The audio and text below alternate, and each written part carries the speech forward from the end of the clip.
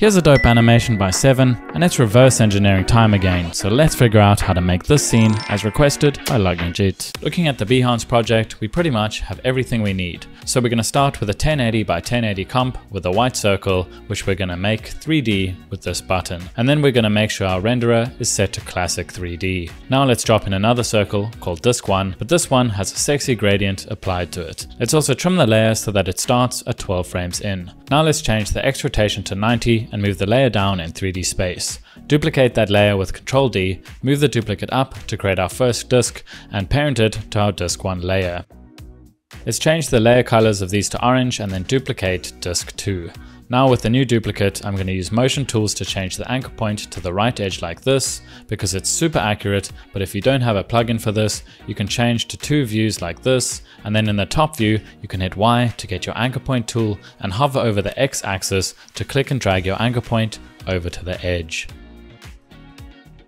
Now let's make the Y rotation 50, and then using our keyboard, let's hold Shift and hit the left arrow 5 times so that our shape moves horizontally in 3D space, and we do not need to mess around with the 3D handles, which would make horizontal movement much more difficult. Then we can scale down our shape to 80, duplicate it, and using the blue Z handle, let's move the duplicate away from the first and parent it to Disk 3. Now going back to Disk 1, let's change its Y rotation to something like -15. And now we're about to get into the magic of this setup. Let's create a new null and make it 3D, and then let's change its X rotation to 90 and drag it down in 3D space using the blue handle. Now let's name it Master Rotation. Nah, I'm just kidding. I think we all know we're just going to leave its original name, so this is fine. Now if we parent Disk 1 to this null and then play with the Z rotation of the null, look at the magical result. And it's all driven by one property. Let's not forget our admin, so let's change the color of our second disk layers to yellow and trim their start to 1 second in. Then let's animate the Z rotation of our null, so at the start we want it to be about 60, and then at about 1.5 seconds, let's make this -135, and then moving until about 3.5 seconds, we can really crank the Z animation to add a lot more rotation. Then let's add an 80% ease in, and in the graph editor, let's select the middle keyframe and drag in the handle on the right to remove any easing at this point. Now you can see that we're getting something very similar to the original. So let's style this animation, and we're going to start at the bottom and work our way up. First, let's add in a solid background with a gradient ramp, and now let's duplicate this bottom white circle and not even consider changing the name of the layer and change the color to something darker and a bit more blue. Now let's change its scale and position so it starts to act like a shadow. Then we can add a fastbox blur set to about 60 and a noise HLS set to grain with 35% on the lightness. And a set matte effect where we change the matte to the bottom circle. Now a Gaussian blur set to 3 gives us this. For some variation and complexity, we can duplicate this layer, move it below, and then change its position over to the right and change the color to something lighter and more blue.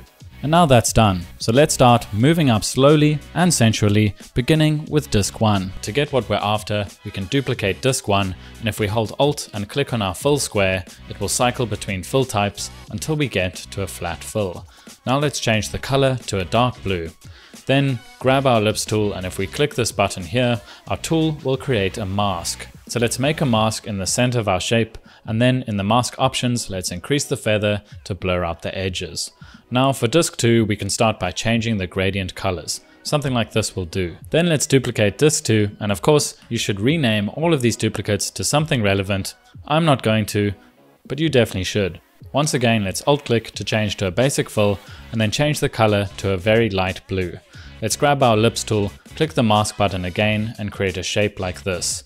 Then set the mask to subtract and our mask feather to 100, and we get this nice little rim light. And if you're finding this tutorial a bit too complicated, you may just need to spend some more time on the basics of After Effects. And you can do that by checking out the sponsor of this video, Skillshare. Skillshare is a massive online learning community with tons of classes specifically for creative people like us. There are heaps of classes on motion design, and I would highly recommend the courses by Jake Bartlett if you want to lay a stronger foundation in After Effects. These 2 courses of his helped me a lot in my own journey. One of my other favorite courses is by Fraser Davidson from Cub Studio. I did his course on character animation years back, and it helped me level up and create an animation I was proud of. Every Skillshare course has a practical component which allows you to practice what you've learned, ingrain the skills, and create new work. If you've watched some of my videos on how to get better at motion design, you know how much I believe in the philosophy of practical application for learning. They also have learning paths which can guide your learning journey, and I have my eyes set on this one here because I've been wanting to practice my frame-by-frame animation, but there are many more paths you can take in illustration, film, art, photography, freelancing, productivity, and more. So instead of just saying to yourself, I want to get better, take action now so you can say, I made it happen. The first 500 people to use my link in the description will receive a 1-month free trial of Skillshare. Get started today. Moving up again, let's change the gradient on disk 3 to something like this.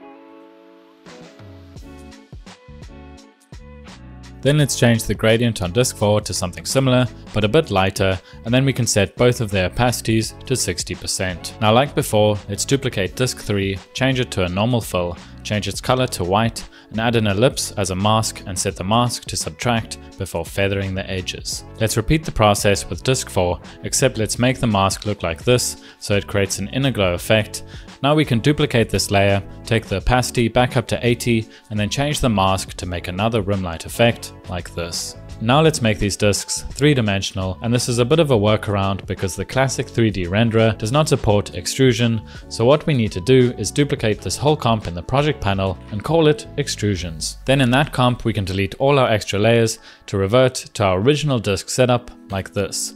We can also hide or delete our bottom circle layers, and now let's change our renderer to Cinema 4D in this drop down. You'll see all the gradients disappear, and that's because the Cinema 4D renderer does not support these, but it does allow us to extrude layers by twirling down geometry options and increasing our extrusion depth. Then let's make sure it's thick enough. Something my guys out there will resonate with. But remember, it's not all about the size of the extrusion, it's about the motion of the keyframes. Let's repeat with the bottom disk to get this. Now let's change the fills of both of these shapes to something bright and distinct, and then in the top disk layer with the extrusion, we can click on the internal ellipse and go to Add, Side, then Color, which allows us to pick a unique color for the extrusion.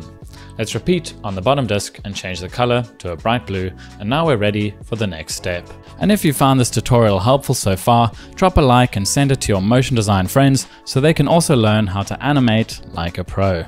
Now let's select both our comps in the project window and click and drag them to this icon here and select OK to combine them into a new comp. Then make sure the extrusions are on the top. Now we need to key out the parts we don't need. So let's add the effect linear color key, and then we can color pick the color we want to remove. Let's duplicate this to remove both colors except the red. Increase the matching tolerance or matching softness to remove any edges if need be.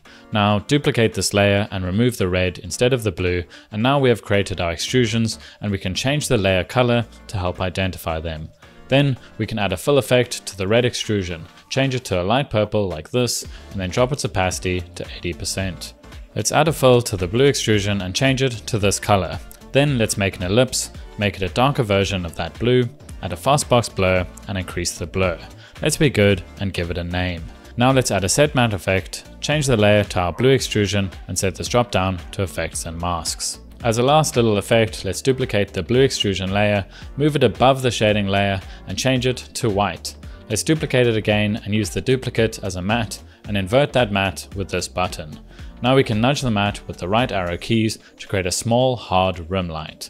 Finally, let's set the opacity of that layer to 40%. Now we're super close. There are just a few important details to sell this animation, so let's dive back into our disks pre-comp and then duplicate disk 1 and move it below disk 1. And as you can see, we've royally shit the bed by not naming our layers because it's just a bunch of unidentifiable disks, but it's too late now, so let's double down on not naming our layers like we were always going to and move on. Let's change the anchor point of the layer to the edge and increase the Y rotation like this. Change the gradient so that the colors are both the same, but drop the opacity of the second color to 0. Set the layer opacity to 60 and drop in a set matte effect set to the bottom circle layer. And this creates a shadow for our bottom disk. The shadow layer will now follow perfectly with the rotation of the disk, but there are some issues where it gets cut off, as you can see. So let's just keyframe the opacity so that the shadow disappears and reappears as if it was being obscured by the light source, something like this. You may also have noticed in the original that the top disc looks like it's not perfectly see-through. There is a blur happening when we look through each side of the disc. And in all honesty, figuring this out was a nightmare. I tried so many options to get it right, and I ended up finding a solution pretty much by accident through all the trial and error. So let's drop in an adjustment layer and drag it just above disc 7, so above the bottom half of this disc, with a fastbox blur set to 5. Now we're going to use the top part of this disc as a matte, so we only see the blur through there. So let's duplicate disc 4, drag it above the adjustment layer, and then pick whip it from the adjustment layer like this. We also need to increase the opacity of the matte to 100%. Now let's duplicate the adjustment layer and drag it to the top, and then duplicate disc 3 to use as our matte, so that the blur only shows up through that part. Let's pick whip it from our adjustment layer and increase its opacity to 100%. Now as you can see, this totally fucks everything up. The adjustment layers seem to have screwed up the sense of 3D, which is also why I was struggling with the solution so much, but if we go back into our main comp, everything is right with the world. The extrusion cleans it up and makes sure we read the shape properly. Now back in our disk pre-comp, let's duplicate disk 3 again, further reminding us how much we fucked up by not naming our layers, and take its Y rotation back to 0. Then let's break its scale link and make it longer and thinner, just like my dick. Now let's increase its stroke width to 4, make it white, and then change the blending mode to overlay and the opacity to 40. Now we can select our pen tool, set it to mask, and draw a mask like this. Then we can increase the feather to blur out those edges. Let's duplicate this layer and decrease the Y scale and take away the stroke, and now we have a reflection just like our original. And this is our final animation, and I hope you take what you've learned to make something dope. And if you want to see how other pro animators do their thing, check out this playlist for more. And remember to subscribe for more MotionXP.